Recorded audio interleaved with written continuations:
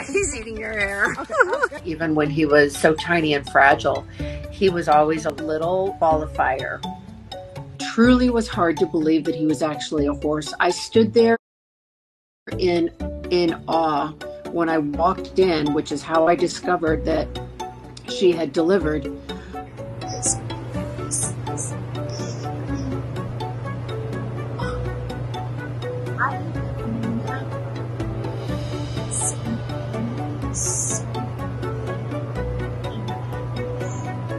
Eleanor was an interesting little rescue for us in that she came from an auction and she was 19 years old. Aww.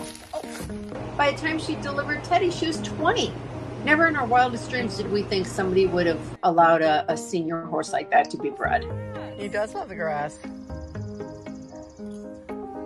He's beyond tiny. Eleanor was an incredibly protective mother. There he is. He's right there. He's right there. It's okay. She does love him.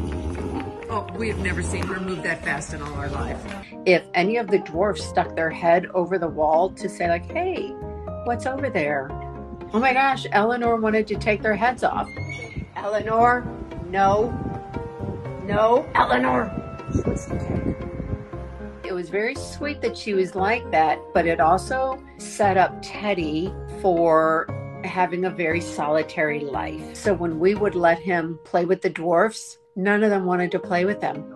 He would just be out there running his little heart out to like entice them to play. And we were like, oh my gosh, Teddy literally has no friends in this world. So he grew up as a baby with the dogs. That is too cute. It was a matter of time before the dwarfs started to accept him. Before we knew it, they were all playing together. Teddy, you're getting them all worked up. We always say he's got the biggest case of FOMO of anyone. I mean, he doesn't want anything going on that he's not a part of. He doesn't know how to be mean to anyone. Yeah. Everybody loves Teddy. Does it feel good? Oh, is that the ticket?